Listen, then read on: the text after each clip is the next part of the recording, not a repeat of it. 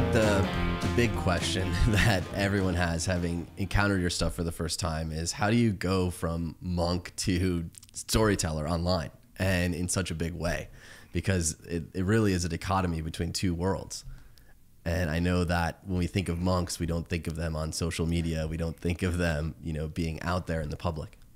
Absolutely. So I always had this desire to spread wisdom. When I became a monk and got this incredible opportunity to study texts and books that were 5,000 years old, all I could think about was like, how do I make sense of this to someone who has no idea what this is? Being born and raised in London, I was just like, how does this connect to that 18-year-old kid in London that I used to be? How does this connect to that girl who's getting bullied at college? How does this connect to that guy who hates his job? How does this connect to anyone?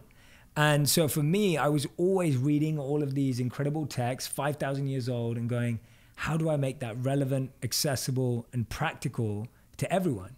Because I was seeing huge benefits in my personal life from living those principles, but I knew not everyone was gonna like run off to a mountain and become a monk and live the lifestyle I'd chosen, but I felt I wanted them to experience that. So what I did was beyond, I mean, this is a fast forward version, but I started sharing content online very late. I joined social media in 2014 and in 2016 launched my first video. Before then, I'd been creating content and speaking at universities and schools and companies for a long, long time. So I'd been testing what resonated with people, what connected with them. And then I just decided, I was like, I want this to reach anyone who has a mobile phone. And I read a study that said more people own a mobile phone than a toothbrush. So I was like, if that's the truth, then we need to get it out to everyone. And I thought, what better way than video? So I remember uploading my first video, 3rd Jan 2016 on YouTube, and I had no idea where it would go or how it would do. I think it did okay, and it started off really well. And then I realized it was only doing well because I kept refreshing YouTube and the views kept going up. That doesn't work anymore, by the way. And I just wanted to spread wisdom at the pace people want entertainment. I wanted to make wisdom entertaining. I wanted it to be engaging. And I wanted to feel like you were watching television or watching a movie. It didn't need to feel like a class. And so I started out, and thankfully, Ariana Huffington, within 3 months, someone showed her my video at Davos at the conference, and her team reached out and they said, we'd love for you to create a series of videos for HuffPost. We're not going to pay you anything, but we'd love to test it out. So I made 4 videos for HuffPost. Those 4 videos did 100 million views. It was the most amount of views they'd ever had. And that overnight kind of had a big effect on my trajectory. And that actually was the smaller end. 2017, I really started focusing on my own content on my own channels and platforms. And things have just been insane since then. But the focus has always been, how do you make this entertaining? How do you make it practical? How do you make it accessible? And how do you make it actionable so that people can actually live it today? And I feel like most people listening to this have encountered your content, and it's just different. It just feels different than the other content that's spread throughout social. And the storytelling angle is a big part of that. Were you always a storyteller growing up, or is that something that the solitude of being a monk sort of drew out of you?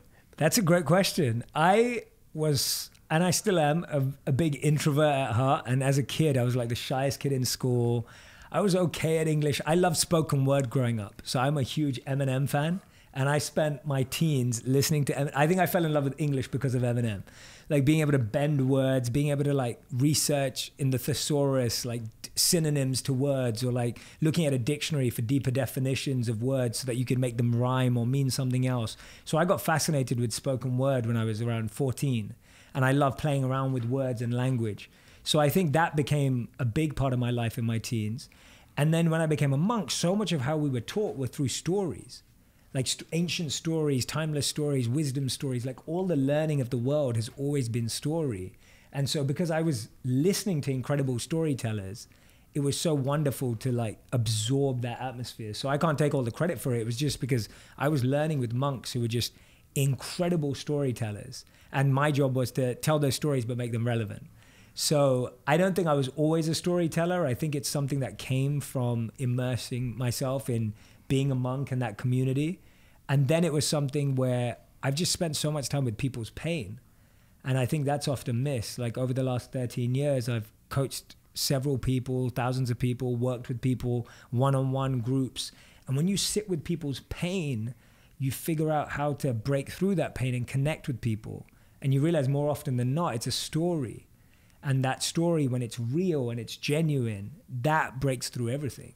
So for me, that's where it evolved. It wasn't something I was naturally gifted at or had a skill in or any of that sort. Well, it's certainly a thing that's been coming up in our conversations over and over again with the emotional component to the human spirit. And that's going to be wrapped in stories. And we tell ourselves stories to make sense of the world. We're putting stories together constantly to figure out how to get through things.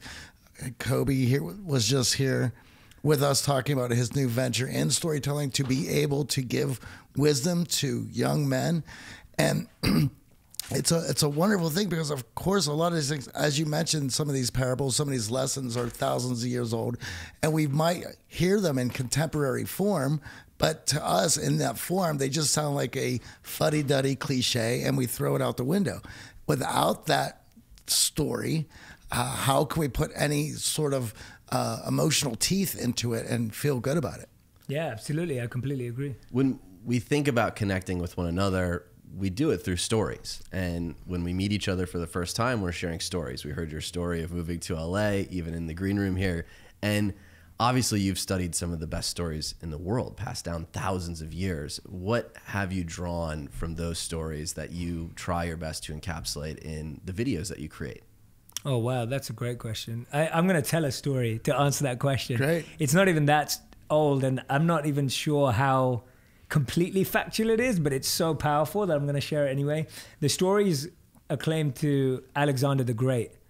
It could be anyone. And I would, if that's not true, then I would just listen in and think of any great warrior or any great emperor or someone who achieved a lot in life. And so the story is of when he's on his deathbed. And when he's on his deathbed, it's said that he had 3 wishes. And those 3 wishes, when his ministers asked him what he wanted, was that he wanted him to be carried by all the doctors to his funeral. So he wanted his coffin and his body inside the coffin to be carried by all the doctors, the best doctors, to his funeral. The second thing is he wanted that path to be laid with everything that he'd gained in life, all the jewels, all the riches, all the money, everything. And the third thing he wanted was that he wanted his coffin to be left open so that you could see his hands on either side, right? And the ministers looked at him and said, that is the most morbid thing in the world. Like, this is your last wish and those are your 3 wishes. And they said, why are they your 3 wishes? And Alexander the Great explained, he said that I want the best doctors in the world to carry my body because I want the world to see that even the best doctors in the world can't save you from death. He said, I want the path to my funeral to be laid with everything I've gained to show people that you can't take anything with you. And he said, I want my hands to be outside of the coffin to show that we come into this world empty-handed and we leave this world empty-handed. And that's one of my favorite stories, and what I try and imbibe in my videos and live by is that I believe that we all have a finite number of breaths and we all get an opportunity to make them count. And there's a beautiful thought by Maya Angelou where she said, people will forget what you did, people will forget what you said, but people will never forget how you made them feel. And for me, that's what we've got. All of us have this limited amount of time, and all that's going to be remembered is how we made people feel. And so for me, my videos are all about how am I making people feel. If I can give people a feel of self-worth, a sense of personal growth, a sense of confidence, a sense of self-esteem, whatever it may be, I want to use my living time doing that. And what I love about this entire idea of sharing these stories is the realness tied to them, right? The stories that you're sharing, they resonate because the emotions are real. They're not saccharine, they're not fake that you see on social media, which is, you know, this alternate reality almost that people try to put their best foot forward. And your stories speak to the realness of emotion and the pain that we all feel as humans, no matter where we are in life. With obviously choosing the solitude to become a monk, how does one leave it's sort of obviously a beautiful place with amazing friends and family to just go and seek that knowledge? How do you end up making that decision, especially at a young age? I think the big thing is we all are looking for role models when we're growing up. Like, I feel like we all had someone we looked up to. And I was just fortunate, and I have to owe it to fortune and grace that I was so fortunate that when I was 18, one of my role models became a monk.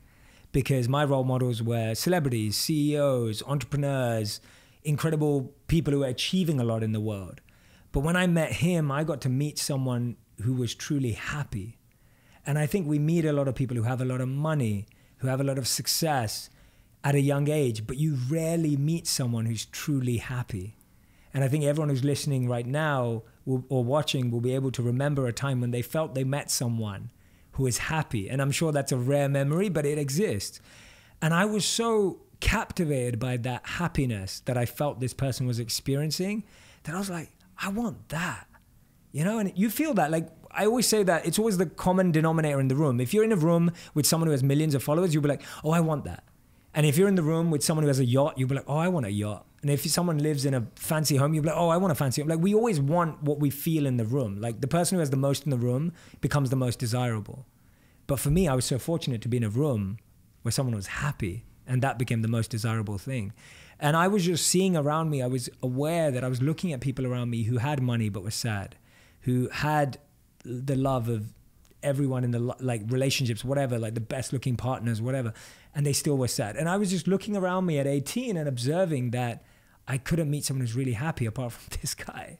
And so it's like, I want that. So I ended up spending all my summer holidays from aged 18 to 22, half of them in bars, steakhouses, and working in the world of finance in London, and the other half living as a monk in India. So I call it my first ever split test, or my A/B test, where I was literally like, I'm going to live the paradox. Like, I'm going to go from living up large, like, you know, having fun, having the best relationships, drinking, going out, whatever it is, and I'm going to compare that to the opposite. And I can totally say by doing that experiment 4 years later, I was convinced that the experiment of living as a monk was more meaningful, more purposeful, and made me more happy. So I was like, it's a no-brainer. So that's how at an early age, it was just an experiment. And that's why my consistent recommendation to anyone listening is experiment with stuff. Like, try stuff out. Go and live it for a week. Live it for a weekend. Don't just think about it in your head. Like, get out of your head and get into action. So if I just thought about it, I probably wouldn't have done it. But getting to experiment with it taught me so much. Do you remember what it was that you had seen from that person that you hadn't seen from all these other successful people around you, that was clear to you that was happiness, or that what he had was different than these other folks? Yeah, absolutely. I think the first thing was that he didn't try and justify his success to anyone. So like, he didn't walk into the room and say, oh, and I found out afterwards, he'd given up jobs at Google and Microsoft to be a monk, but he never said that. Yeah. And he just came in and he was just totally himself. And I felt that from him. It was an energy. It was like he was totally himself. And bear in mind, I wasn't spiritual or religious, so there wasn't a natural inclination towards him. And he was totally happy being himself. He was dressed in robes, but at no point did he look uncomfortable to be where he was. And bear in mind, we were all young 18-year-olds who do not get impressed by someone in robes. So there was no external facet of him that was attractive or anything like that. And the third thing was that I felt that he genuinely meant what he was saying. And I think that's the hardest bit. It's like, we all know, we've all played roles where you have to become someone because you're wearing a certain suit or role or title. Whereas when he spoke, I was just like, yeah, that's what he thinks. Like, that's what he believes. He's genuinely living that. And then when I got to see him in action, you could see he just loved every moment. And the way he dealt with every person was so gracious and so kind and so loving and so connected. And I was like, let's see if he can do that in India. Like, there was a part of me that was still skeptical. And then when I saw him in India, he was exactly the same. And I was like, oh, wow. And now I've known him for such a long time that you see someone in multiple scenarios, whether they're in front of a crowd or on their own, and they're the same, that's hard, right? Like, when someone can stay the same, whether they're with a million people or whether they're with one person, that's, you know, that wins your respect. It's that authenticity, yeah, right? And I feel it's easy to lose sight of that when you're collecting all of these things that make us appear successful. Now, we would be remiss this month to not talk about toxic relationships. And I would imagine at your age, on that career path, saying, you know what, I'm going to go be a monk in India. You dealt with some doubt, and you dealt with some people who were like, absolutely not. And even to this day, I'm sure you're dealing with those doubters. So take us back to that moment when you are carving out a new path for yourself, when everyone else is probably thinking you're leaving everything on the table behind for this one thing. Yeah, absolutely. I'm so glad you brought that up. I tell this story on my podcast about how I was first greeted by everyone around me just going, you've gone mad. Like literally, like all my friends at university were just like, "You've gone crazy, right?" And the second thing was, "Are you gay?" Like those are the two questions that I was asked. And this is 2010 when I made the decision. So 9 years ago, and people were just like, "Yeah, so you're mad, you've gone crazy, you've been brainwashed, you're gay," or like what's? And everyone was quite confused because they saw me as someone who was normal in every other sense, and I was like, "Yeah, I'm the same guy. I've just decided to graduate and become a monk instead of going to work for X bank or X tech company." And so what I realized was I was so sure of what I wanted to do that I wasn't going to let people's opinions break me down. And even though it was uncomfortable in the beginning, I'd built up such a brilliant other side of the bridge where I'd built up great relationships with monks. I'd built up a great practice over the 4 years. I'd built the other side of the bridge. And that's where I feel toxic relationships are hard to leave when you haven't visioned the bridge of where you want to cross. And if you haven't built the other side, you're scared of putting that first step on the bridge. So for me, I just built a solid other side of the bridge where leaving that toxicity wasn't hard. But if I hadn't, then it would have been super tough and it would have brought me down. But for me, it was like just detaching from those opinions that other people had around me.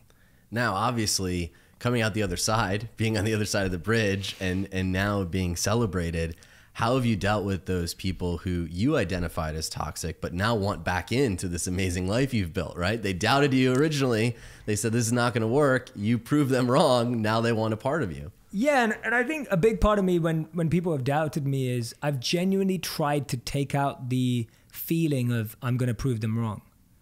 And so every time I feel like someone is against me, or I feel like some animosity or negativity from someone, I remove the thought in my head that says I've got to show them. Because I don't want that to become my motivation. Because if that becomes my motivation and intention, then now that person controls me. Right, and now if they're not impressed when I come out the other side, then I'm going to keep seeking their validation. So I think that's a big thing we do in toxic relationships, where we pin our happiness onto how that person feels about us, good or bad. And then you're left your whole life searching for that. But going back specifically to the question you asked around how I would do that, my big focus was, how can you just want to connect with people as people? Now, the people that stuck with me the whole way, I trust them and love them more than anyone. People who left and come back, I don't trust them. And I'm okay with that. I have my distance because I'm just like, if you weren't with me at that time, then I can't trust you in the same way as I trust these people who've always been there. So the best thing is it's shown me my true friends. And therefore I have a great group of people around me that love me, that have always been there, that have, even if they misunderstood me, they were honest enough to say, Jay, I don't get you, but I'm going to stick around. And I love that honesty too, right? It's not like everyone who stayed around was like, Jay, you're amazing. You're making the best decision of your life. They were just like, I don't get you. You're weird, but I'm going to stick around because there's something here. And then the other side of it is, I feel like we give our toxic relationships and negativity so much energy. We're like for example, in your comment section on Instagram, for anyone who's on social media, for everyone who's on social media, you could pinpoint the one negative comment out of 100 positive comments. And we all do it. We amplify the negative, and you see it all the time. And we do the same in our lives, where we sit here talking about all the toxicity. And so for me, it's like, I can either spend all my energy trying to convince that one person to love me, or I can reply to the people that love me already, and they'll love me more because they already engaged with me, and they're going to feel so happy that I responded to them. And I think this is a great simple tip for everyone who's listening, is just when you respond to positivity in your life, it just increases. When you respond to the negativity in your life, it just increases. And so trying to get someone to like you and defend yourself and control how they feel about you, it wastes and drains so much energy. And you could use all that energy for the people that love you.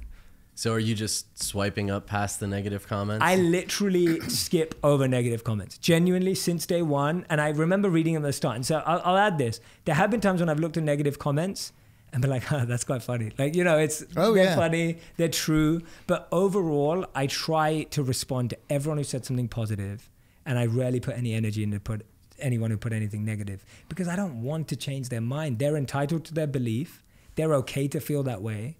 And if I feel like it's good feedback, I'll take it on board. But if I feel like it's just someone being a keyboard warrior and, doesn't like me and saying what they want, then I'm not going to take that seriously. Yeah, it's pretty easy to tell the difference between the two. 100%. If there's some authenticity and truth behind it, it's a much different comment than just unabashed hate. Yeah, absolutely. And I've had everything from he has a wind machine in his videos to make sure his hair flies, right? Like I've had that angle. And I'm Wait, like, you don't have a wind don't. machine? I just went out on a really windy day.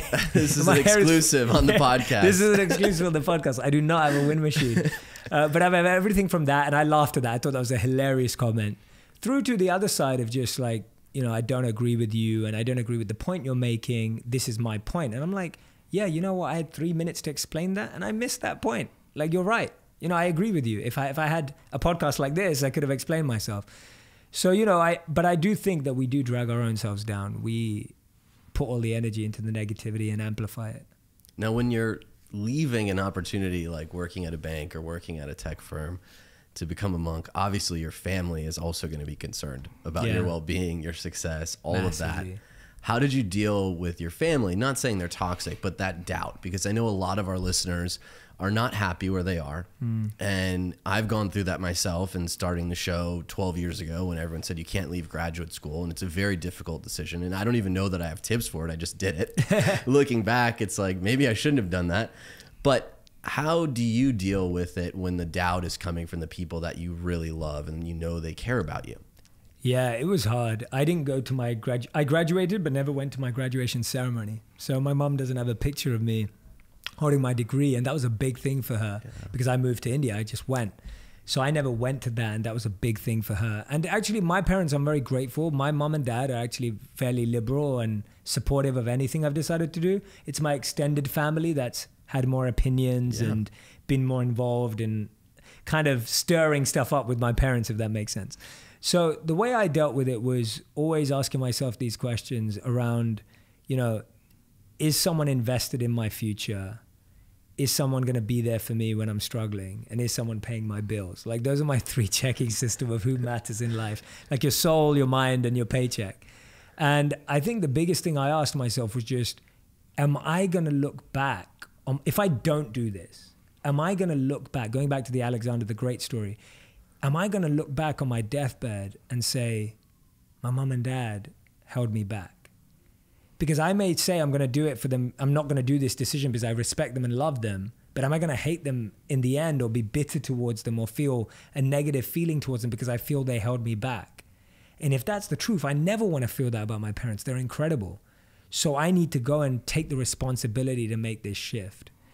And I think the truth is that when we think people are holding us back, it's just us not taking responsibility for us to push forward. Like, that's all it is. Because the truth is, if you really, really, really, really, really want something, right? Like if someone told you right now you had to get on a plane and there was $1 million in New York, no one would say, oh, my parents can't afford a plane. Like, no one would say that. You would do it. If you really wanted it, you'd get on a plane right now and you'd go pick that $1 million up. So it's our own insecurity that we reflect onto the people around us. And I think it's really important. I get it. There are people who are toxic around us. I get it. I had that too. There were people who were just like, literally people said to me, like, you realize you're going to fail at being a monk. You realize when you come back, no one's going to hire you. You realize when you come back, no one's going to want to be with you. You realize, you know, there were so many things. Like people like, you know, you're going to be socially dead. Like no one's going to care where you are. There was so much of that, but it didn't get amplified because I was strong in my conviction. So the way I dealt with it was just keep strengthening your conviction rather than trying to weaken the argument.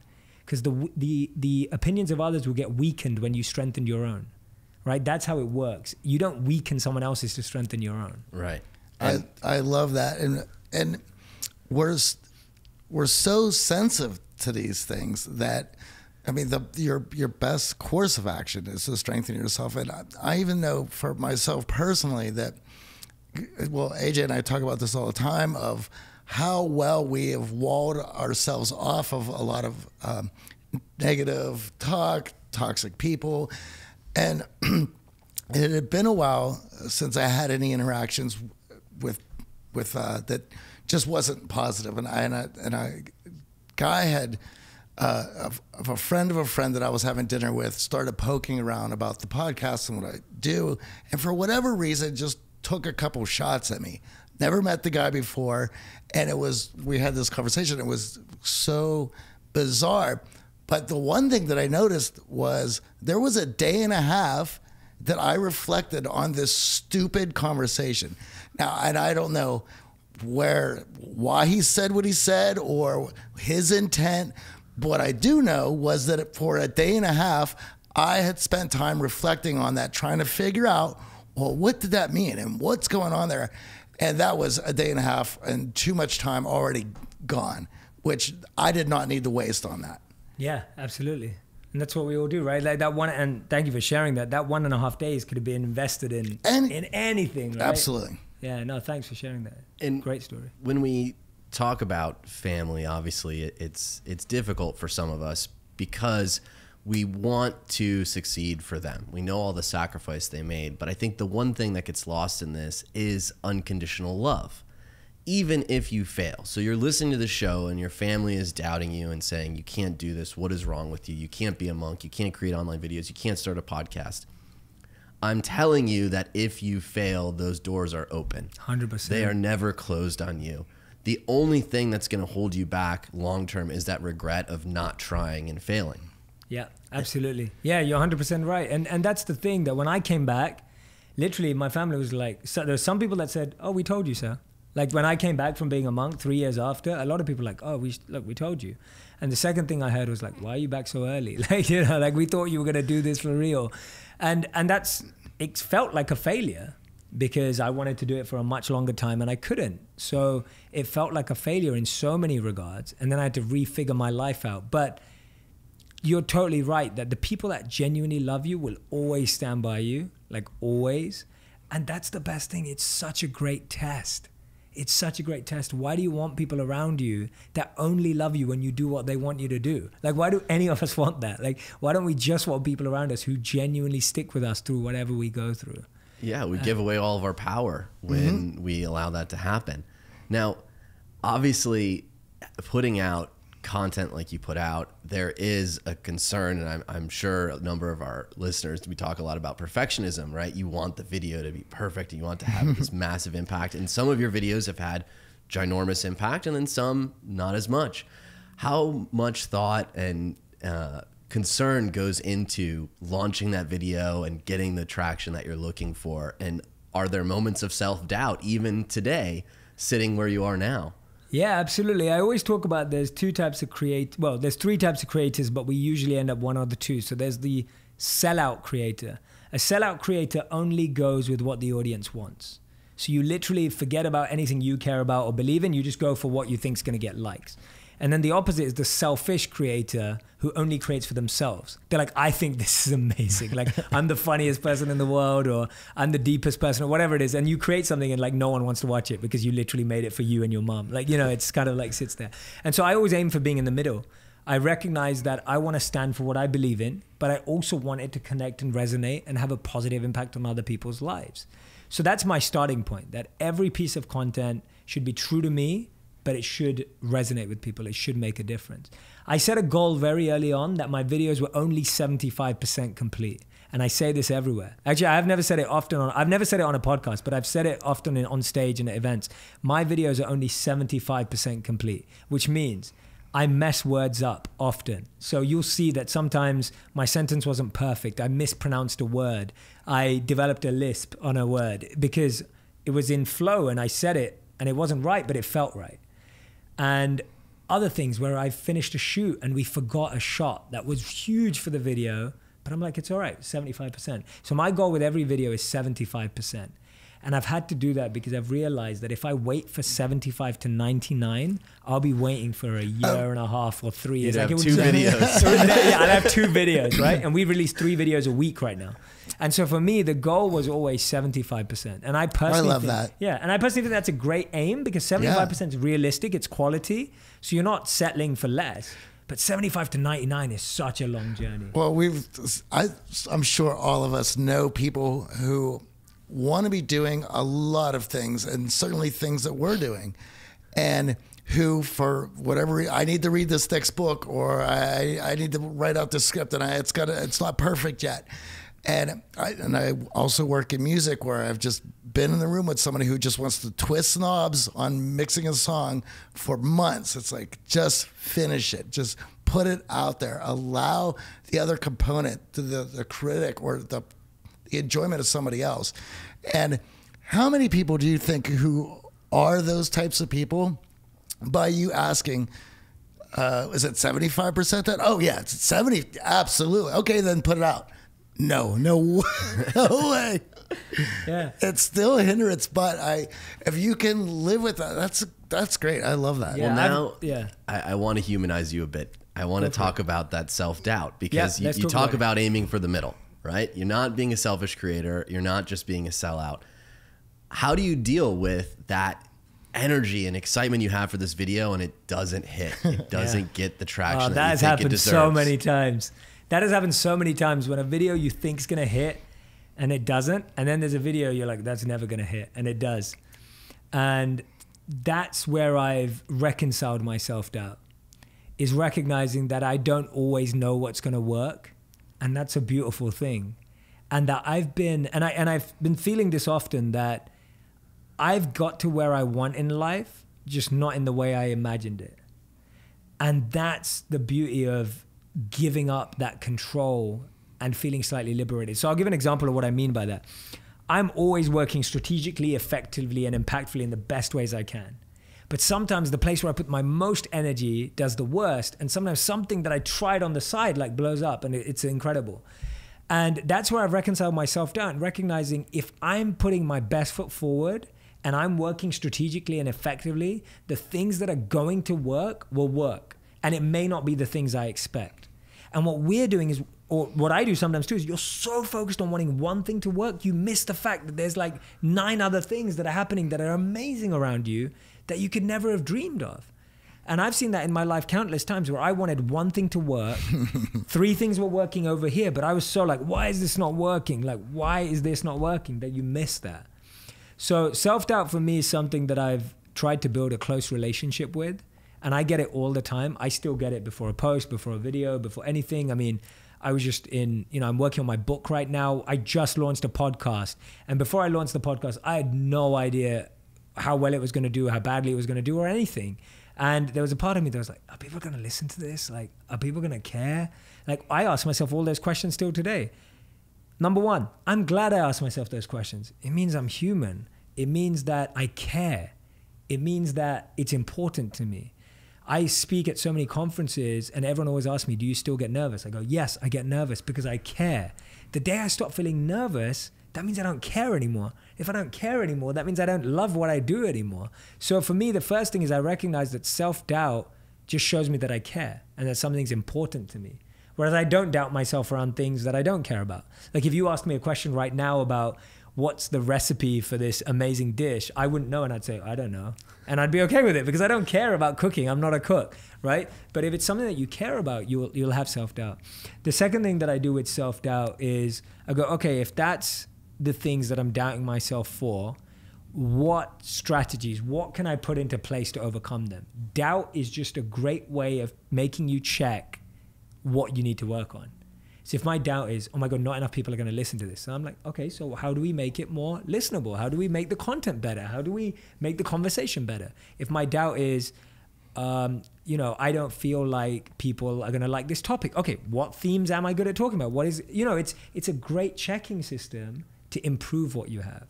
So don't look at self-doubt as negative. Turn it into a positive by actually asking yourself those questions. Right? So build a relationship with self-doubt because it's never going to go away. Right. Don't avoid it. Don't avoid That's it. The worst Definitely thing. Don't avoid it. It's never going to go away. So if it's never going to go away, build a happy, positive relationship with it. So my positive relationship with it is you're showing me what I need to focus on to feel less of that. And most of us feel self-doubt because we're not researching, we're not building knowledge, we're not building expertise. And I think that's the biggest thing for me is when I feel self-doubt, it's because I'll give a perfect example. When I was thinking about doing a podcast and you're doing interviews, you don't just become an interviewer. You have to watch interviews. You have to absorb good interviewers. You can't just be an interviewee. You have to watch good interviewees. And so for me, a lot of us start something and we feel self-doubt because we've never learned that skill or we've never observed that skill.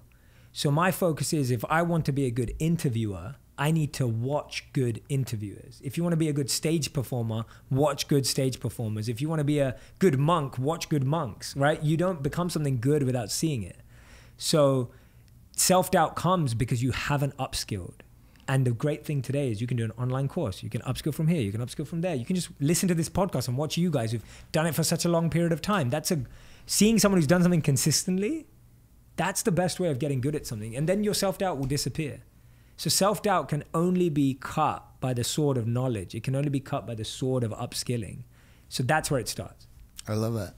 Yeah, it was so eloquent too. On top of everything else, I feel like when we're struggling with that self-doubt, seeing it as a signal of like, push forward, don't back away.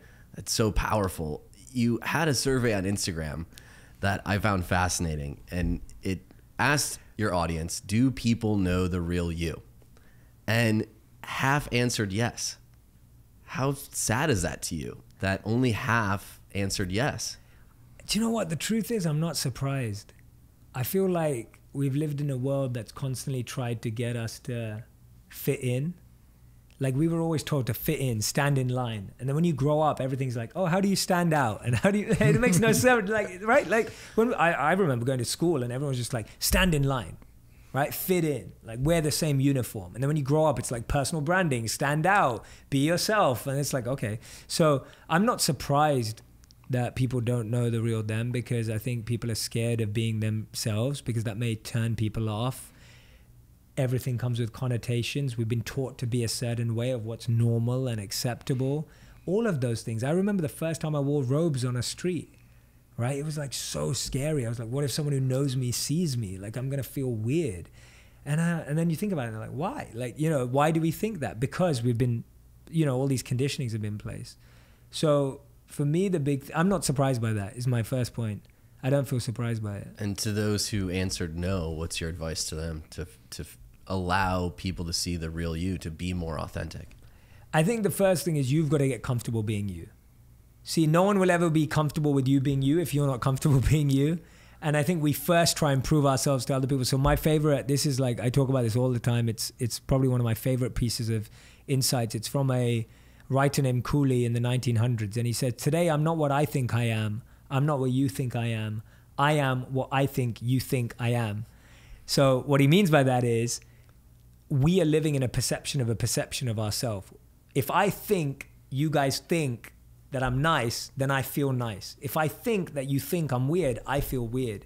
So we're constantly living through the perception of someone else. So my first thing is get away from that. Take that away. Figure out how you feel about yourself. So I would say happiness is how you feel about yourself when you're by yourself.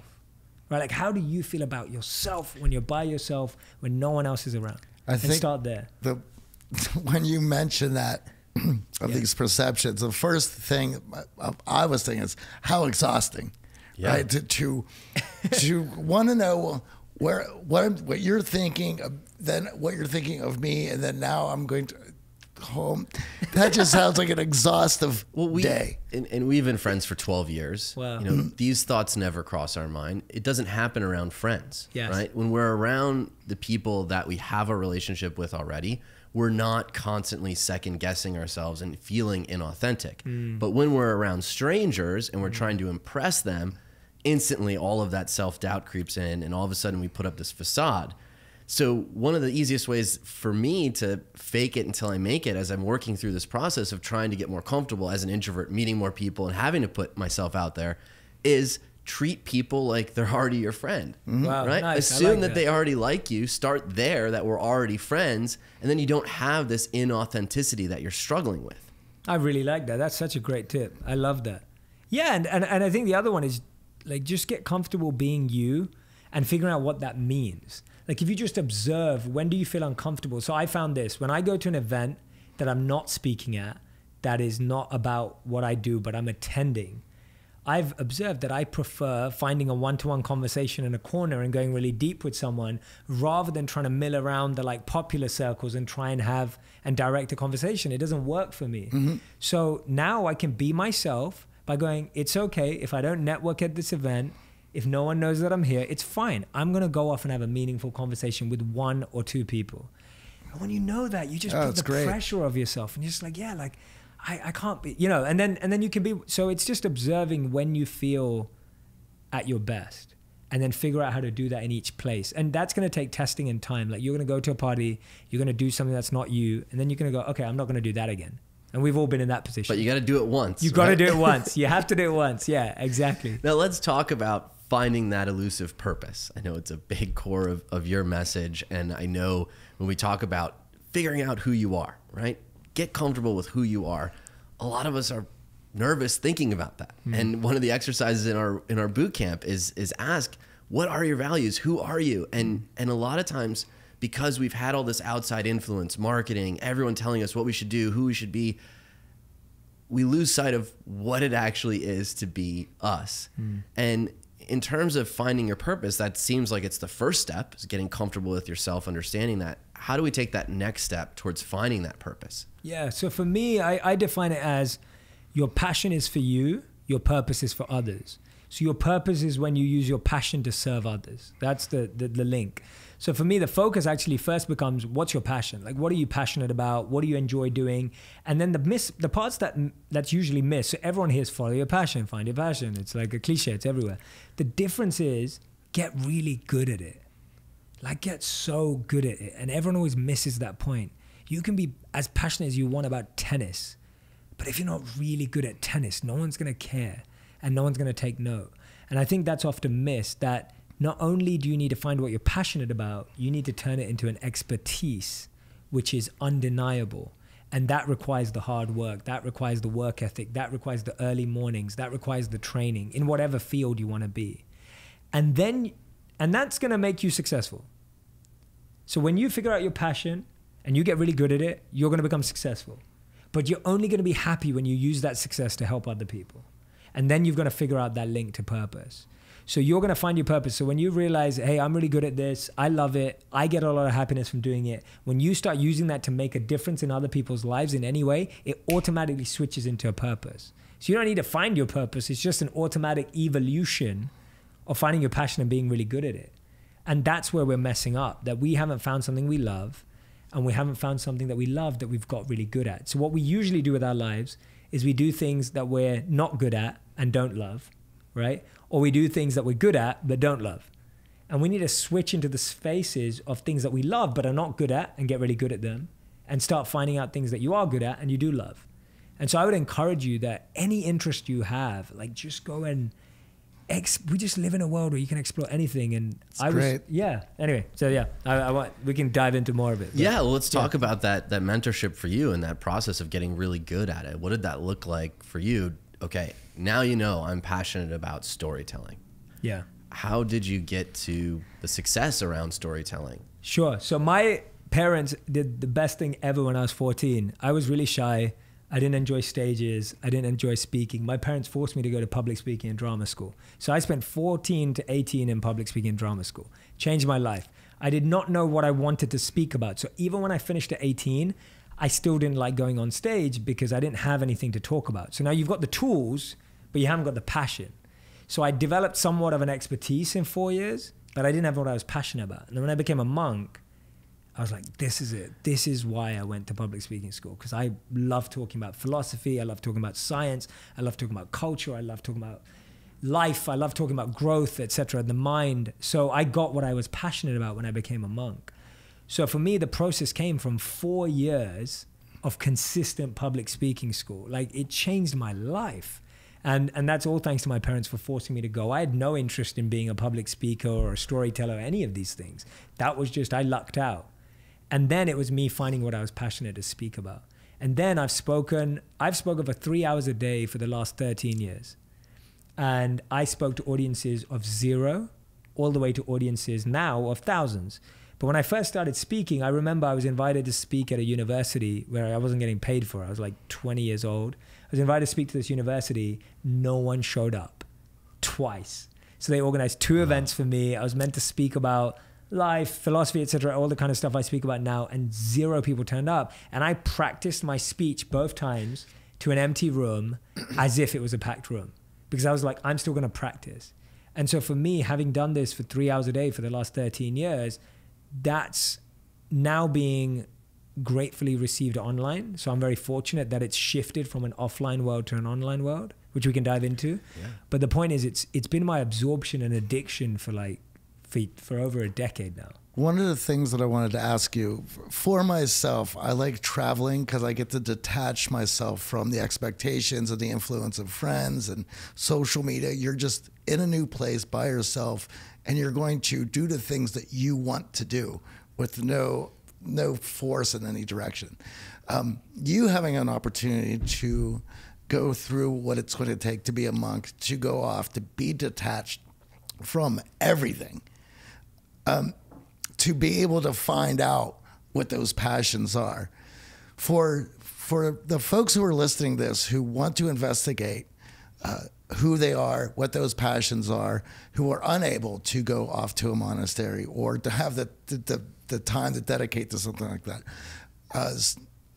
seeing how well-rounded with all these things you are, what do you have to suggest to the folks listening out there? Yeah, absolutely. Great question. Thank you so much. I think we always have been trained to focus on the results. So people ask, what do you want in life?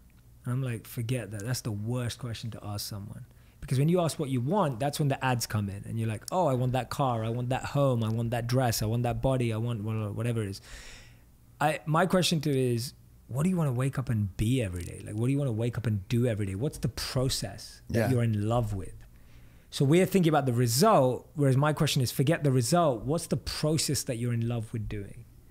So start there, first of all. Don't start your journey of saying, I want to be a movie director because I want to hit the blockbuster charts. So I want to do this. Don't make it about that. Like, don't be like, I want to be a singer because I want to be Ariana Grande, right? Like, that's not the point. That's just a result. Do you love singing every day? And I realized this with a very honest question to myself. I'm really passionate about football. Soccer. I absolutely love the game. I grew up on it. I'm still a huge fan. I missed out on it when I was a monk. I've been catching up ever since. I'm like, any football game. I was just in London last week and I made sure I went. Couldn't see a game live, but I went and watched it at a bar in London, and I love the energy. I'm so passionate about soccer. I don't have what it takes to be a soccer player. Yeah. Like, I do not want to wake up at 4 a.m. I wake up at 4 a.m. to meditate. When I was a monk, I wake up at 5:30 a.m. now to meditate.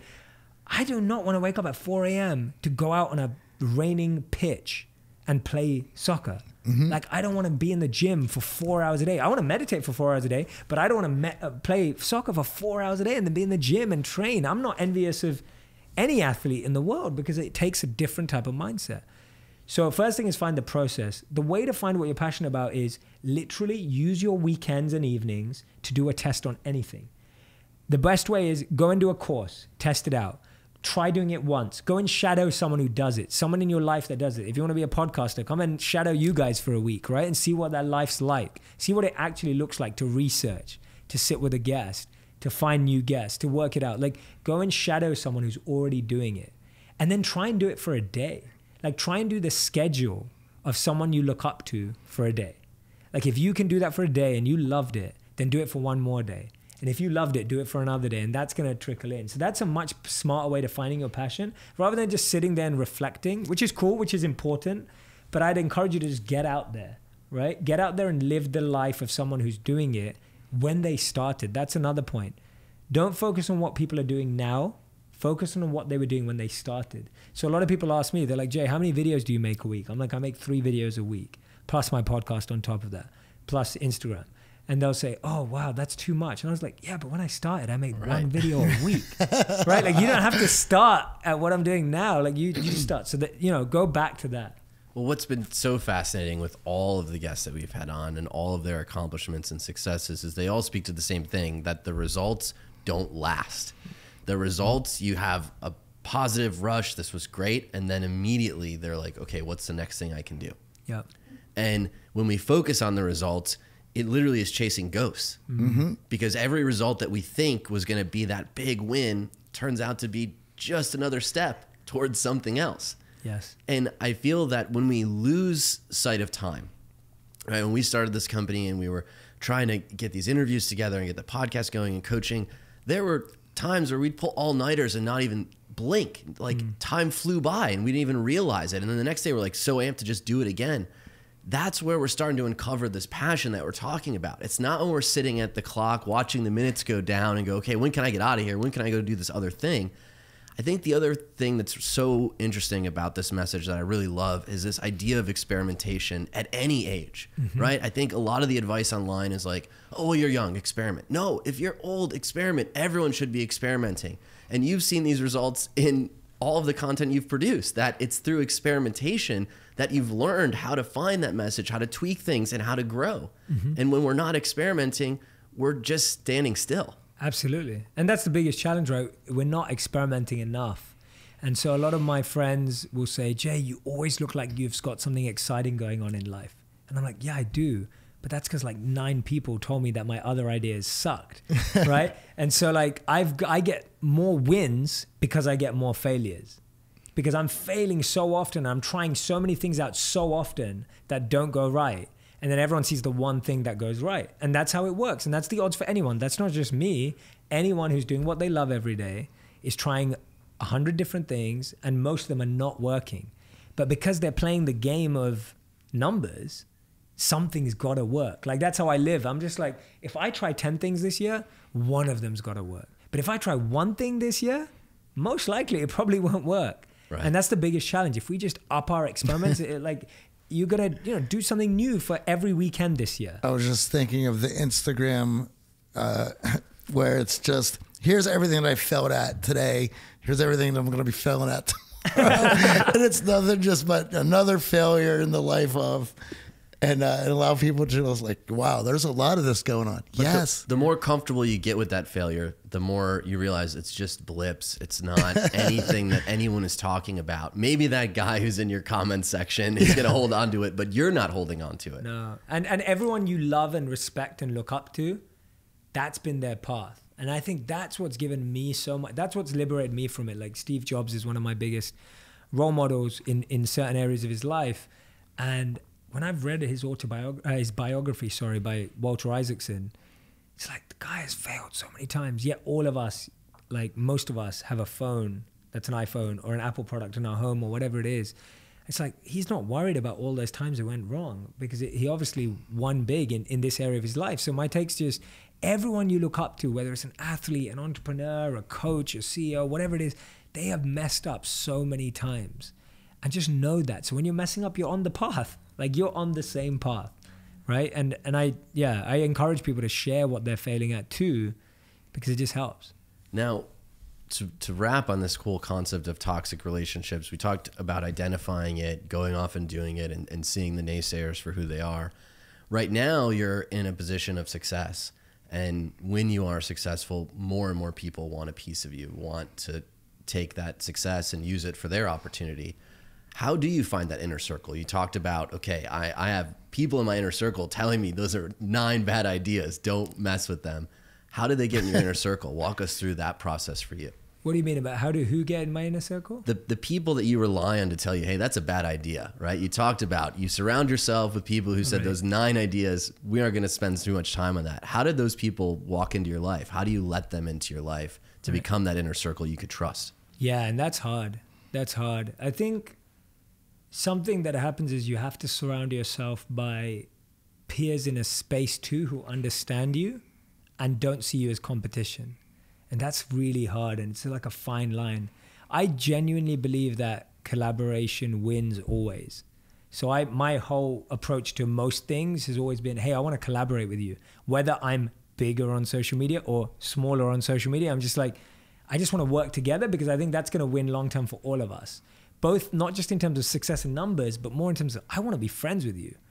And so I reach out regularly to people that I admire in different ways. And I reach out to them and say, hey, I'd love to get to know you. I'd love to learn from you. I'd love to connect. I'd love to be a friend. Like, not I'd love for you to teach me how you do this. And if that comes naturally from that relationship, amazing. If it never evolves into that, I've just got a great friend who now gets me. So I try and make friends in 2 areas. One is in an area of people who understand my life, because I feel the conversations you can have with someone who does exactly what you do are just so great, because they already get you, right? And someone that I had on my podcast lately, her name's Lily Singh, Superwoman. She's become a recent friend. She's been incredibly and is incredibly successful on social media. She's using her platform for doing amazing good in the world. And she was someone I reached out to because I was just like, hey, like, you've been doing all of this for a while. You started on YouTube a lot longer than I did. And I would just love to connect from you and hear from you. And she's become an incredible friend. And we've just been sharing ideas and learning together. And it's like, that relationship's awesome. And then at the same time, I'm trying to find people who are not in media. So I still have friendships with the monks back in India. And I just spent January in India for a month. I was meditating again for roughly about 21 days. And I have them in my life because they remind me of like the roots and they remind me of the truths that bring me back. So I kind of like both. I love people who totally get my space. And usually those are people I reach out to. And then I love having my roots down. So most of my inner circle now is from people I've reached out to.